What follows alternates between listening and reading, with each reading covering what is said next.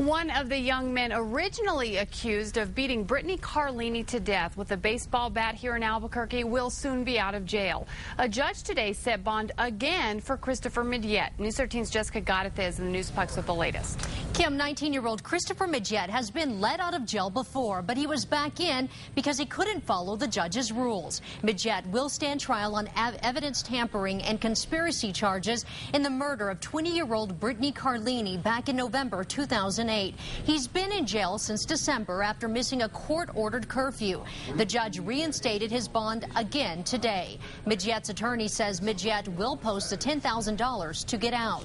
He was originally charged with murder, but prosecutors decided there was not enough evidence to try him.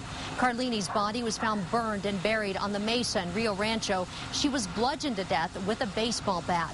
The other suspect, Ryan Vigil, told police it was Midyette who killed Carlini. But after Vigil committed suicide in jail, the murder case fell apart. Midyette told police all he did was get rid of Carlini's car, but he says he had nothing to do with the murder. Carlini's keys and a towel with Carlini's DNA were found in Midyette's car. So at this point, you don't feel he's a danger to people being out? You know, I hate to say that at this point in time. We don't know. We are unable to predict human behavior.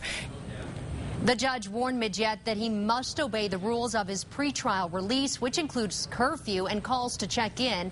Midyette's trial date has not been set yet. Kim? Okay, thanks, Jessica. Now, Midyette faces up to 4 years in prison if convicted of helping with the cover-up of Brittany Carlini's murder.